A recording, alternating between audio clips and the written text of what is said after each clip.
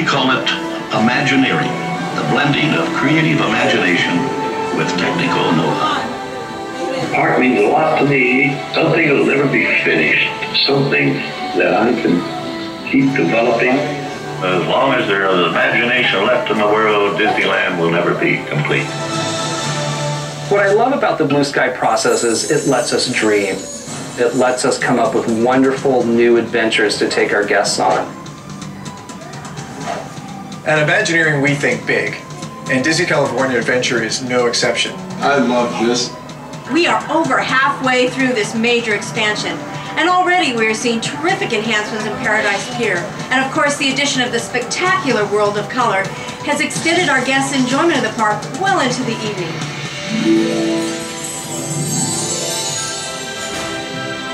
The architecture of Paradise Pier is really designed to enhance this story.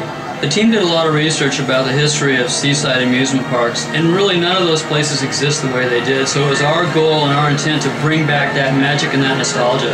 The architecture of the Little Mermaid attraction was inspired by the architecture of the Dragon Gorge coaster that existed at Venice Boardwalk, which is an exotic tribute to the past of these seaside parks. Building design works kind of like a puzzle, and there's a lot of parts that have to fit together. We're able to use the computer modeling process to help us visualize these buildings before they appear in real life. For the last several years, we've been looking at this building in 3D on the computer, and you really don't get a sense of the massive scale that it is. Thousands of lights around the building are going to light up and be visible all the way across Paradise Bay to make it a spectacular attraction, an amazing gateway to Paradise Pier.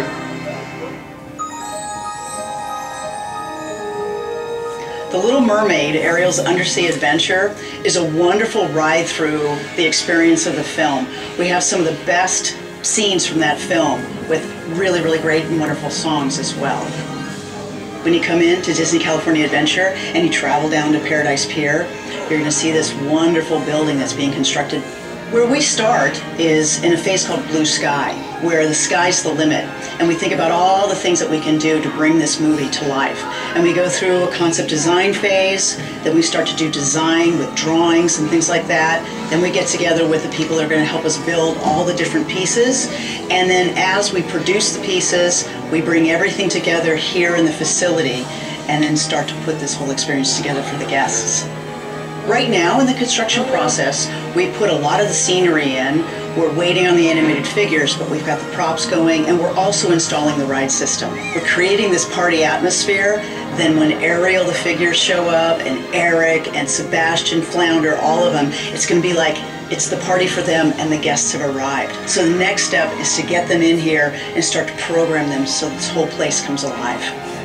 What I think guests will enjoy the most about this attraction is they are under the sea with Ariel and all of her friends, and they're going to be so up close that they're going to feel like they're part of this environment. Our ride vehicles are beautifully colored clamshells, and you're actually going to be part of the scene, not just watching it. So coming through this scene, as a matter of fact, you're going to be a colorful shell just like the colors that you see here. And I think that's going to be wonderful because you're going to be right in it. The Little Mermaid is a classic film that I think still resonates with all of us today. So that's why I think it's going to be so exciting to bring this to the guests.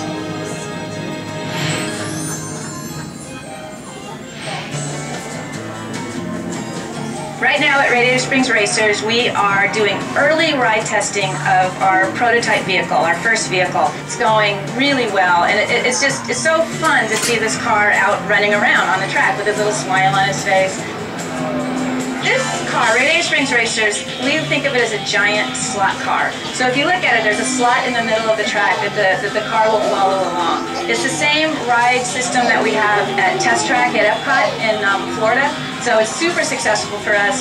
We love it because it makes you feel like you're actually riding on a road. Your tires are touching the pavement, and it is the only ride system that we saw, that we knew, that really felt like a car. And obviously for Radiator Springs Racers, feeling like you're in a car is the most important thing. We opened in 2012. You walk into the park and you can see the steel is coming up. It's going to form Ornament Valley, and it's so exciting. And people are looking in, they're wondering what's going on, and we just can't wait to open it up.